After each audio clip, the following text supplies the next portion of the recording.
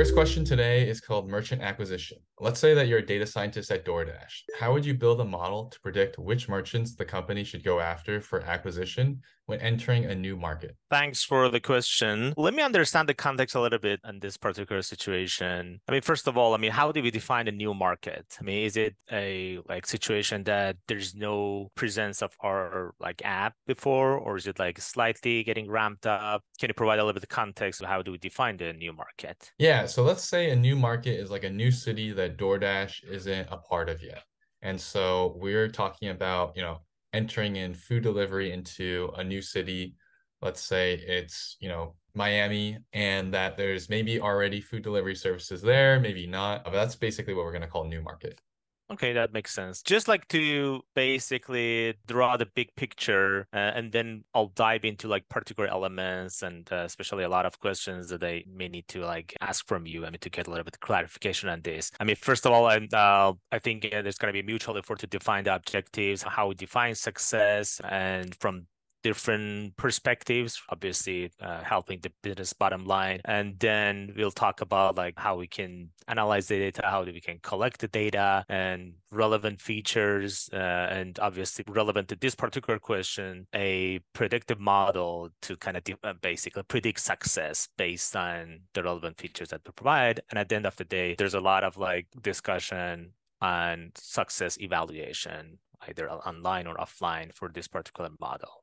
So let me understand a little bit more of the situation. And okay, now it makes sense that it's a new market. We don't have any presence, but of course, we have some historical presence in other markets. And we also have an understanding of what success look like if we introduce a new merchant. Do you have anything in mind? Or is it something that kind of driven from the business, or you're told that, this is going to be your objective to define the success of a new merchant? Yeah, so I'd actually ask you that question instead. If you were to evaluate success here, what would it be? Sure. We can define success in many ways. It could be just number of orders per week or daily orders, something like that. Depending on the cadence of the business. Another would be revenue. Out of that particular merchant, could be weekly review or monthly review. And we can pretty much limit the basically calculation to maybe first few months. We are talking about the ramp up process. We may not care about much at this point for long-term value, but somebody may say that, we also care about long-term value, and we should account for that. But I assume that you're thinking about a little bit more short-term and ramp up period. Another potential basically could be customer satisfaction as well, maybe reviews that and rating for a particular new merchant. But because we are talking about entering new market, we are talking about growth, I don't necessarily look at it as my North Star or main objective, but for sure I will look at it as a guardrail. We want to monitor that. We want to make sure that while we ramp up, while we see the volume, at the same time, we don't necessarily hurt the quality or customer satisfaction. So basically, we may end up, when we evaluate our outcome, we may end up looking at different KPIs, but of course, we have to stick to one for the sake of just modeling, but then keep everything else as guardrails and secondary metrics, if that makes sense. Does that make sense to you? Yeah, I think that makes sense. I would also say that we still have to go through kind of the main metric, right? Which would be understanding, which merchants to actually go after at this point, right? So we're already talking about kind of launching them and having them, be successful while on the app. But don't we also have to think about which ones would be interested in actually joining DoorDash? Sure, that's a good point. I assume that it's an interesting notion. Because when we evaluate their basically propensity of being successful, we typically look at anything else, but we can have a filter that, okay, do they even want to join DoorDash? We can put it as a filter. I don't know if we can actually add it as a additional feature to the model. Maybe not making a lot of sense, but I would just use that. Maybe I can assume that whoever that we evaluate as merchant, we assume that they're already want to be on DoorDash. For some, it's after all the marketing done, after all merchant acquisition, we already reached out to them and they're all expressed interest. But then our objective is that, let's say, out of 200 possible merchant in the area, can we rank them? Can we maybe list the top 100? So that's at least that's going to be the focus of this exercise, in my opinion. Okay. But getting their attention, I would say that would be more marketing side of the house. I mean, a little bit different problem. Gotcha. Okay, so we're setting the scope, and maybe it's helpful to then clarify it a little bit more than on what the inputs are and then what the outputs are for maybe this problem specifically. Sure, we can define the outcome as maybe the number of monthly order, average monthly order for the first 3 months, something like that. Okay. Down, and then we can look at, of course, I mean, we have to learn from the past, I mean, to predict the future. There's a lot of potential models that can be used. Before getting to the modeling part, I would see how much data do we have like from the past. I mean, is it fair to assume that for at least for the current markets, for the established ones, or even for like newer ones, I do have access to, for example, some demographic data? I mean, some the distribution of like basically income, the age distribution, Yep. also particular aspects and attributes of those merchants. For example, I can think of a lot of like potentially interesting or applicable features. For example, the menu diversity. I mean, or like how many items are on the menu, or the type of cuisine can also be helpful because we may match it with like the interest from the public, from the like people in that area. I mean, is it a good match or not necessarily? Or we can include average pricing, and you can I mean, define it as like the overall average of all the items on the menu. Or maybe kind of you can probably basically add average from appetizers plus like main course to like make it more realistic in terms of what's actually people ordering. Another thing that I can think of also like the competition in that area. I mean, do we have competitions in there? Maybe at least the number of competitions would be something to consider. Or they talk about like demographic data, which is really important, understanding basically the nature of that particular area and then type of customers that we are dealing with. The more information we have in terms of like the even the technographic like aspects of area, as people with certain, I don't know, even like technology or type of phone could also like show some correlation with some particular cuisines or not. Maybe there's a correlation between tech enthusiasts and like more healthy options. So I would also go for those kind of data as well, make sure that we have the like the most accurate picture of like the population in that area. Very important group of factors also would be location factors. For example, population density or proximity to demand, as I define it. What is the distance to high density residential areas or like office buildings and whatnot? How can we define that? It could be a little bit like maybe a secondary exercise, and how we can define some features, maybe engineer some features that define the proximity to demand. I mean, if we can define some like population hubs or like some office hubs, I mean, distance to those hubs would be also important. And other stuff that I can think about, I mean, of course, I mean, looking at customer sentiments. I mean, all the interviews on Yelp or Google or other sites that are publicly available. And I mean, of course, that's an indication of potential success. Also, another element, I think I already talked about the cuisine type. One more thing that I can think of also like the business hours. I mean, for how many hours are they open? Is it like 10 hours, like 3 hours a day, or like more or less? I mean, that will obviously define, I mean, the potential volume. I mean, there could be more. This is the initial list that I can think of. I mean, any comment on that? Anything else that you can probably add to this? I think that makes sense. I would say, like, how do we then kind of go into building this model then? Sure. Let's get back to our objective, which is a numerical objective. So it seems that we are dealing with a regression problem. And if you're about to like predict the average monthly orders or something like that, average order per month, I mean, for the first 3 months, there's a lot of different models that can be used. I mean, as like easy as like multivariable regression models, or we can use probably random forests. I mean, to a little bit more flexible in terms of nonlinearity and also less prone to overfitting. I would probably start with benchmarking like few different applicable models.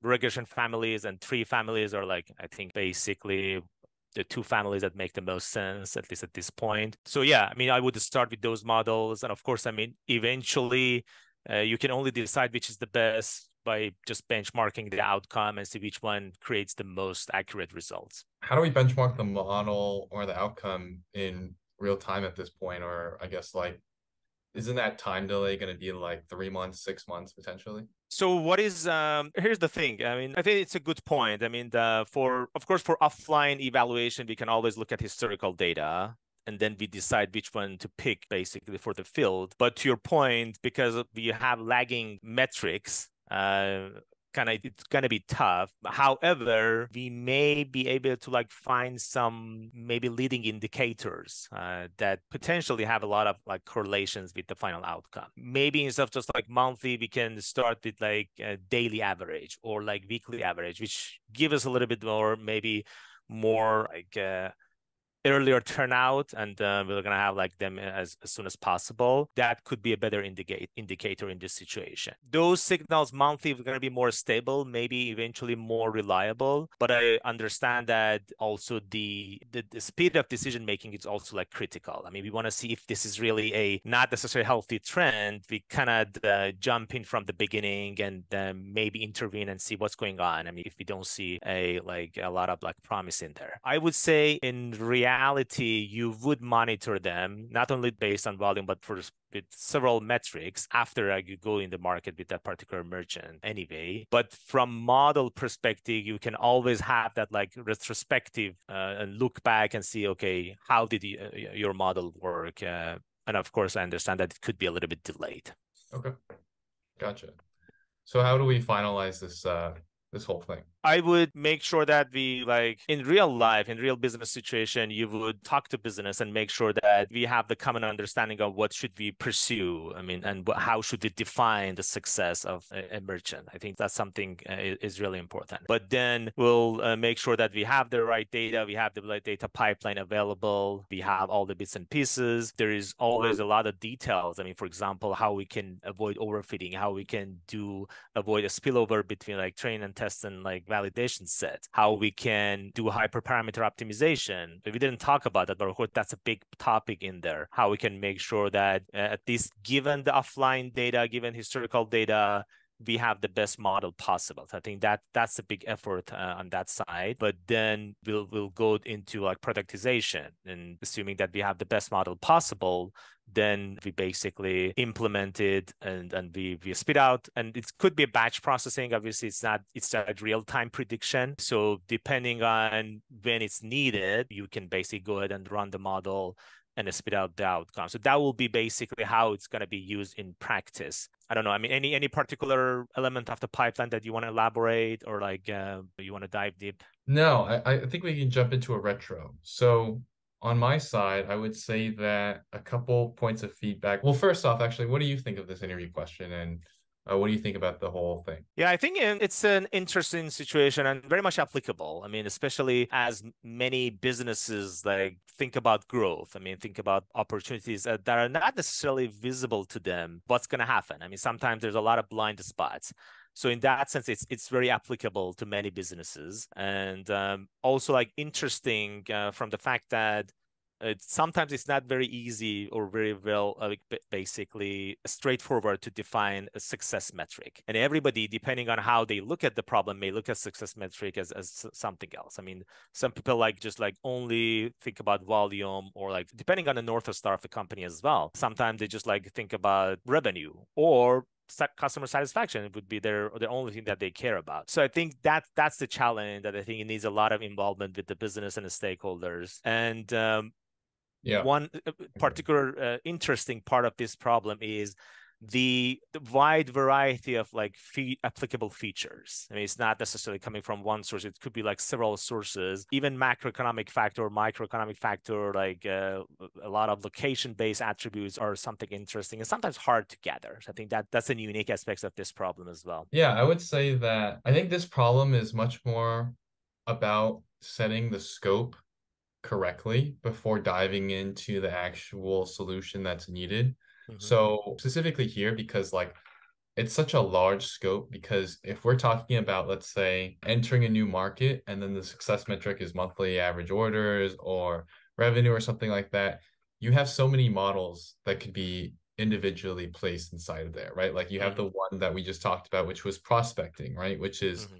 like really important. Like we don't know if the company is going to respond to us. If Cheesecake Factory is only in Miami or something like that, and it's a huge corporation, then like, are they going to respond to a partnership at that point? Or Mm-hmm. is this specifically looking at boutique, like individual merchants where we don't have to run like corporate, you know, business development partnerships, right? Where we're just reaching out to them. So there's that aspect. Then there's a secondary aspect of just understanding like demand and population density and controlling for that, right? So if I acquire, let's say, a restaurant onto the platform that is has a ton of, great Yelp reviews, highly rated, then we almost have to like estimate their throughput in terms of volume and just like how much revenue the restaurant does to then use as a proxy to see if it actually would be good on DoorDash on Mm-hmm. itself, right? Because we're putting it essentially online. So that in itself is also another like kind of individual model. And then lastly, I would say just like, there's also the onboarding of the restaurant, like the ability for them to even do takeout. Do they do takeout right now, or are we introducing like takeout as like its own service onto the Mm-hmm. restaurant that it's not doing before? And so I feel like there's a lot of different factors, and a lot of this is about setting up the scope correctly so Mm-hmm. that you can solve for the actual problem where it's like pretty clear what the input and the output is with while controlling for a lot of those variables. Mm-hmm. So like ultimately, I think what the question really is asking is like, how do we understand which merchants are the best for essentially accomplishing a few things, right? Mm-hmm. One, which is just adding more monthly order volume too. But the second one would also be just, as you said, when talking about the success metrics, getting like repeat customers into the door, getting new customers onto DoorDash, maybe getting new merchants onto DoorDash because they also know that it's specifically, a network effect here.